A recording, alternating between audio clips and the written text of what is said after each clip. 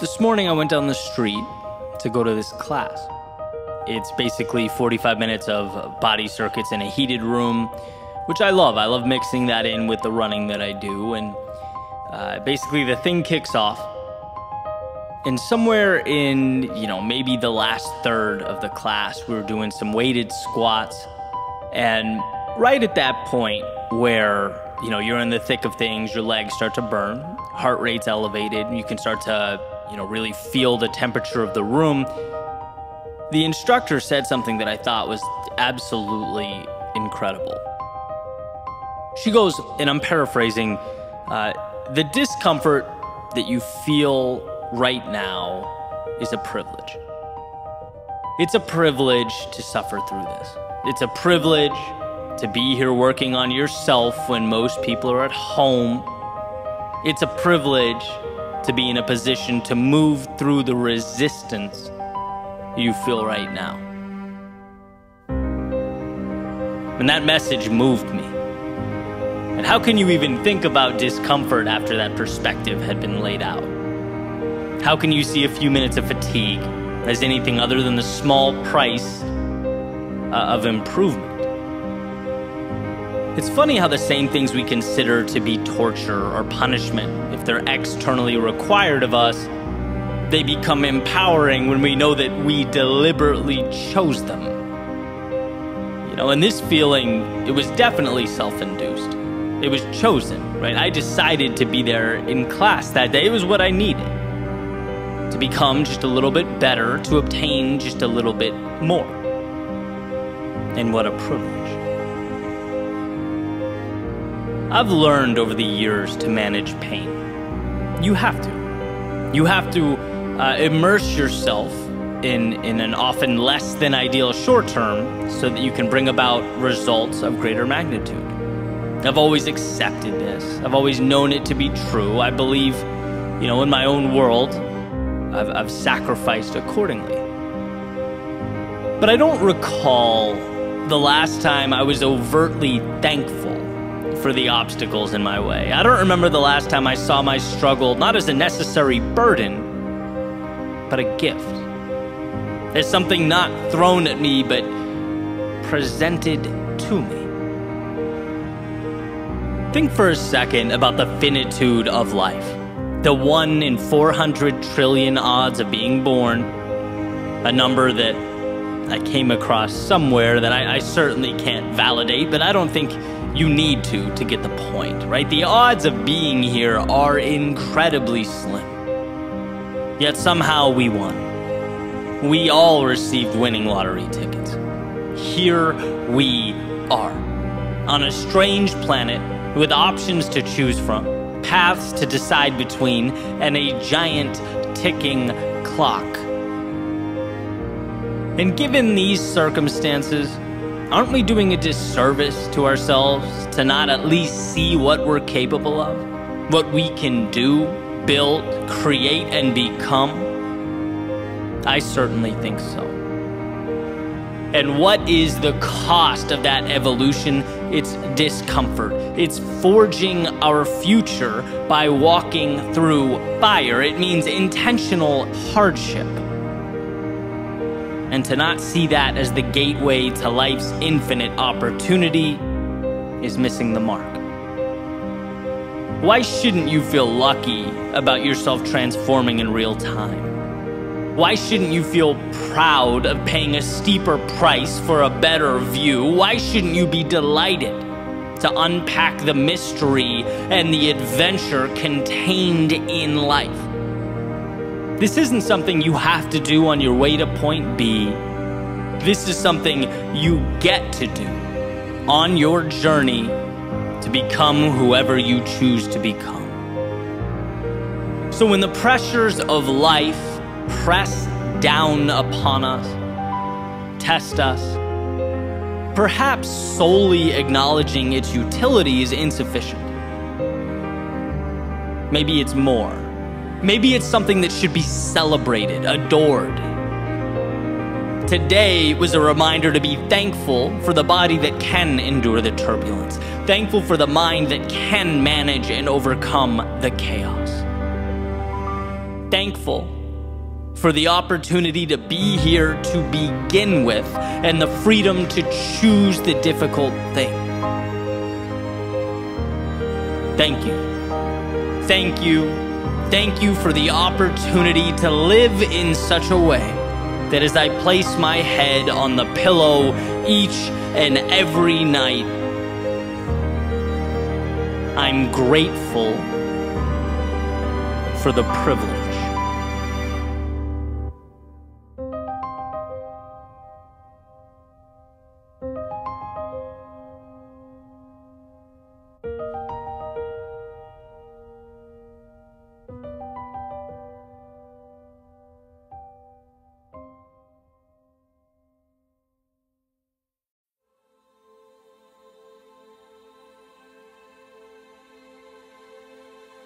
What if I told you that you already know what must be done? You just need to put yourself in position to do it. You need to unlearn the rules that crippled you, the ideas that confined you. We are in constant pursuit of the thing that will magically right all our wrongs, the answer that will give us something we've never had. No, everything you need, you have now. You just need to allow it to flourish. Declutter. Simplify. Remove all that unnecessary stuff and walk your path. Einstein once said, everyone is a genius. But if you judge a fish by its ability to climb a tree, it will live its whole life believing that it is stupid. And what's great about this is the idea that who we are is not found. It's acknowledged. It's accepted. And I think in our world, there are so many fish, as Einstein says, trying to climb trees that it creates a sense of learned helplessness. We are judging ourselves using the wrong metrics. Equipped with the skills, the characteristics, and the abilities to win in our own arenas, but playing in someone else's. How loyal are you to your own instincts? Do you do what you know is right? Or what you feel obligated to pursue? When was the last time you listened to you? In Tim Grover's Relentless, he introduces a brilliant metaphor. He says, a lion doesn't have to be taught to be a lion. It just is. It hunts, runs, roams, explores, lives life the only way it knows how. Now, if you capture a lion, bring it to the zoo, or put it in a cage, it will carry itself differently. It will lie down, move around lazily, sluggishly navigate its little space. To passersby, they'd never know what that lion really is. They'd never know what it looks like in its element. But despite all this, it is still, in fact, a lion. It maintains that killer instinct. His characteristics haven't disappeared. And if it were released from the cage, it would go right back to doing what lions do, being what lions are meant to be. It just has to ditch the cage. And the point is, perhaps, so do you. There's a little light in your soul that waits day and night to explode into something meaningful, where your nature meets your environment, where the "I shouldn't do this," the "odds are impossible," the "I'm not good enough," "I can't lose what I have now," where all that fades away, where it's left behind you. And you're finally free to reign over your own territory, your own life, your own empire. See, we constantly feel like our glasses are empty, like we're missing pieces, in need of something, just one more thing. That will be our answer. That's all we need. And I can say with confidence, it's not about what you need, it's about what you no longer need. It's about mitigating the noise so what matters can shine through. Removing those people in your life that drag you down or add no value. It's about getting rid of the things that make your world unnecessarily complex. Removing the need for immediate validation, success, and accolades. And instead embracing the little hinges in your life that, as W. Clement Stone said, will ultimately swing the biggest doors.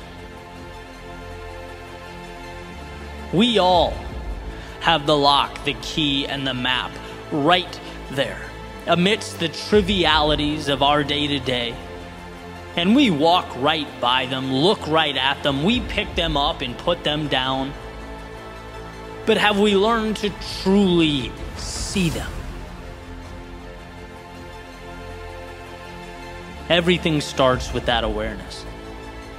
My life did not change until I recognized that.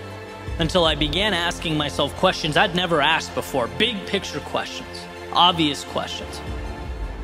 But just because it's obvious doesn't mean it's always intuitive, right? What do I want out of life?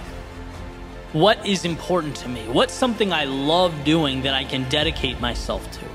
That I can commit to being great at long term? That I'm so immersed in that when the inevitable down times arrive, the losses, when the doubt and insecurity creeps in, I can keep moving forward because I'm so in love with the process that I don't let the little things like that define me. As Jordan Peterson famously puts it, choose your sacrifice.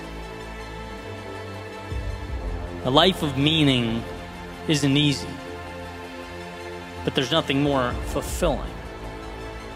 Because when you embark upon that journey, it allows for the evolution of the self.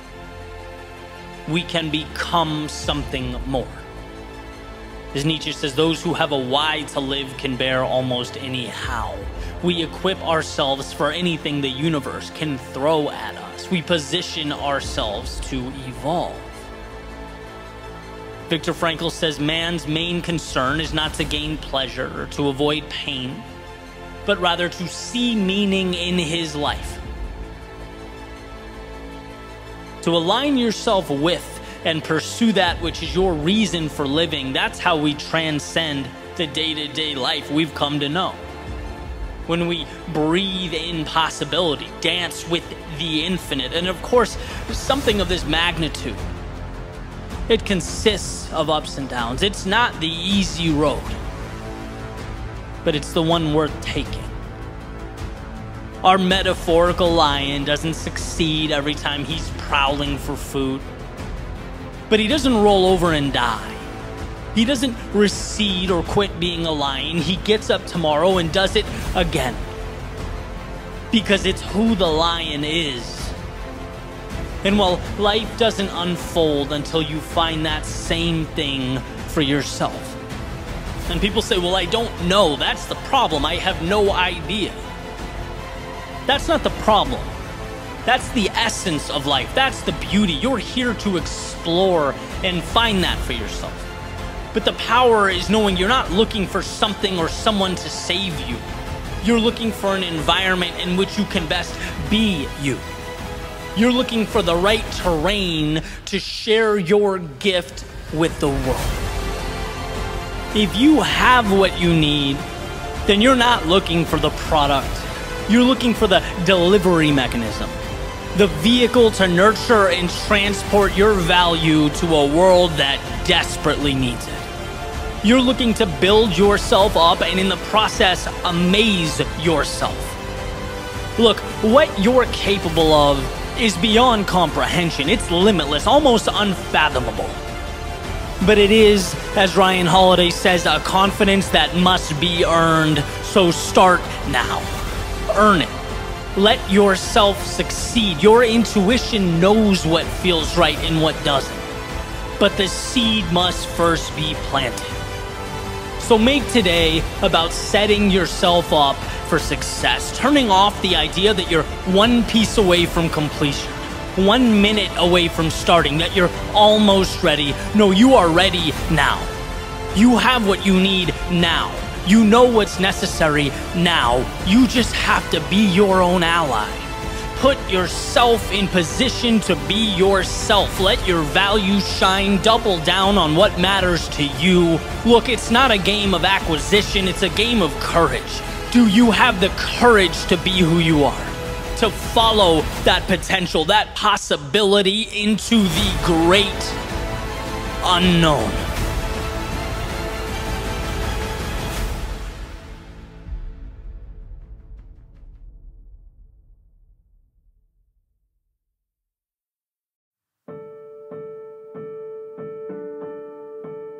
A lot can change with the words, "It's okay." My moon is not the same as their moon, and that's, well, it's okay. Same playing field, just different rules. Same sky, different constellations, same clouds, different shapes. We need not permission to follow that star that lights up our world, just a willingness, a comfortability, just a curiosity. Because where the right path provides clues, the wrong one gives instructions. And over time, the difference between the two, it accumulates, it becomes substantial. Your journey should give you just enough. The moon's radiance should highlight the hand in front of your face, reveal that potential next step. It should expose the options right in front of you, and that is enough.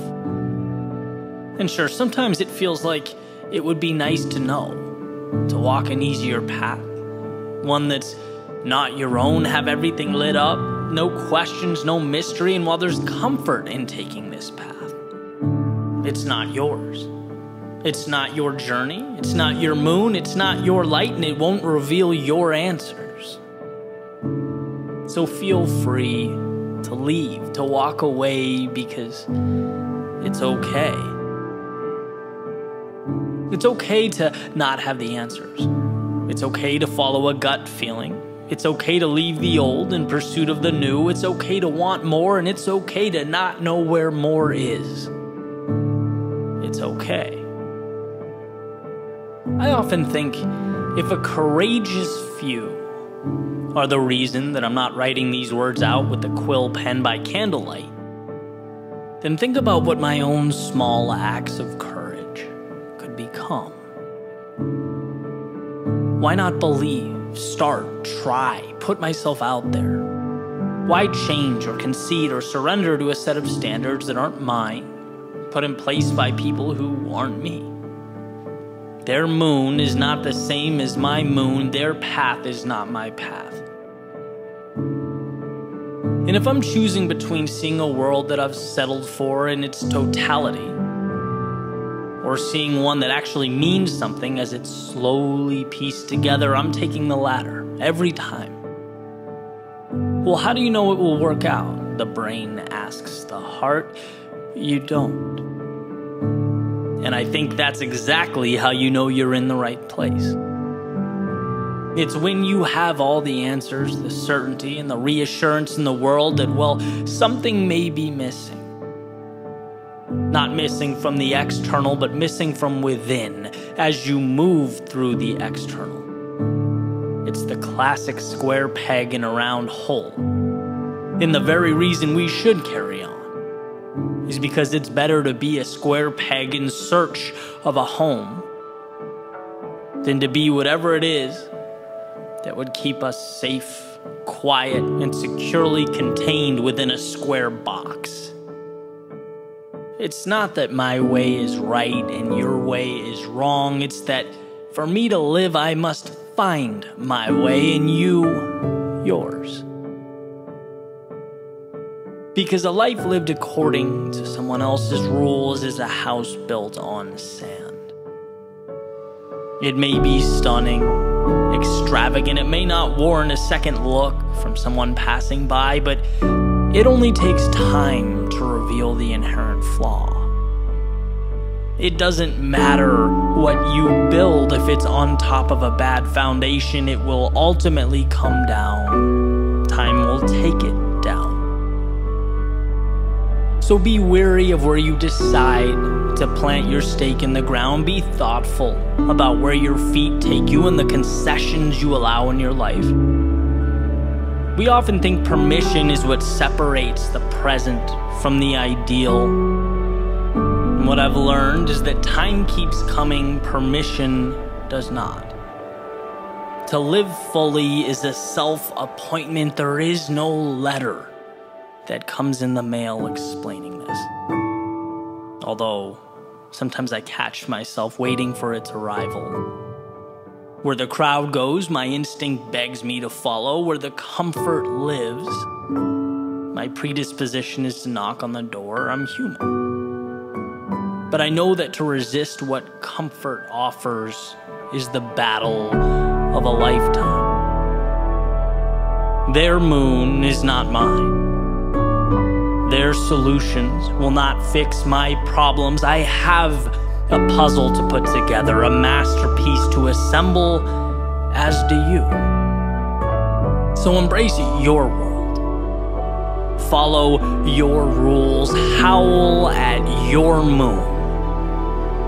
Because if you do it right, it will be different. It will be yours. And that's not just okay, it's what makes life worth living.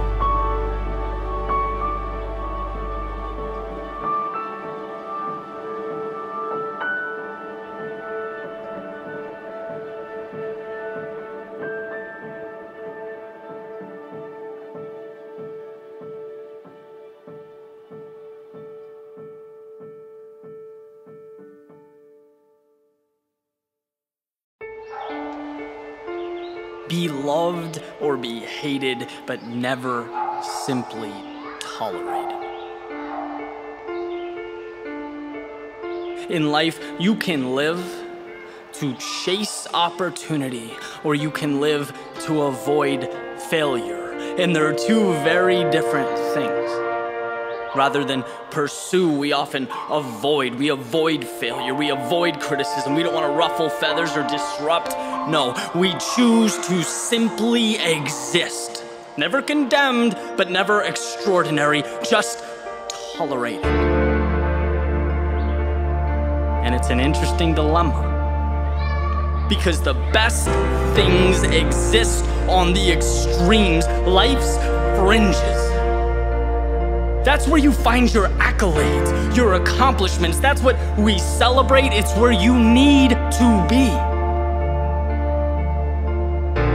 And you get there not by worrying about what everyone around you thinks, but by taking your strength, your unique self, holding on and pressing the pedal to the floor, going all in. And yeah, that means suddenly, my friend, you are exposed. You are vulnerable. You are now out there. It means those who don't have the courage to chase their dreams, they will find you threatening and they will let you know. But it also means that the shackles are off. The door is open, the light is green, and you can build from the ground up. You can build the life you want.